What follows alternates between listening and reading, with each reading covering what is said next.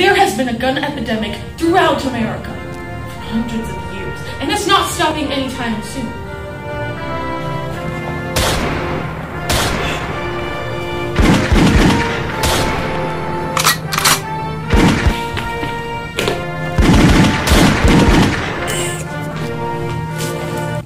Recently, there has been a shooting at Marjorie Stoneman Douglas High School. Students have been organizing a March for Our Lives protest in order to protest against gun control. No more guns, no more. Why don't you care? Why don't you care? We decided to interview them. Why are you protesting, and what for? Well, you see, we want to stop guns, you know? Children are dying in our schools. Stop it. Do you think that this will have a lasting impact on the world? Yeah. Well, yeah, I sure hope it does. We should ban all guns. Let's go to the White House to find out.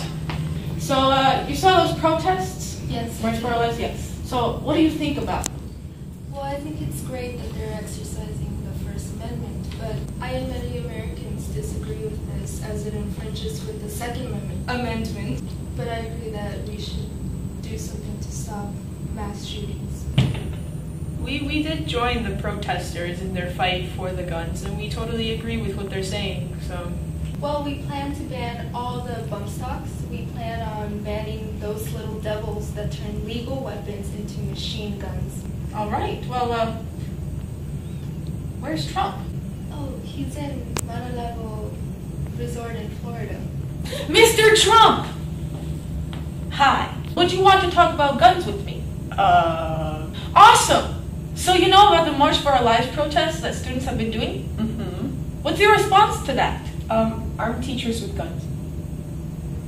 But how will arming teachers with guns... It will keep them safe, don't worry. Children are our number one priority. Okay, but how will, like, Children are number one priority. But how will Number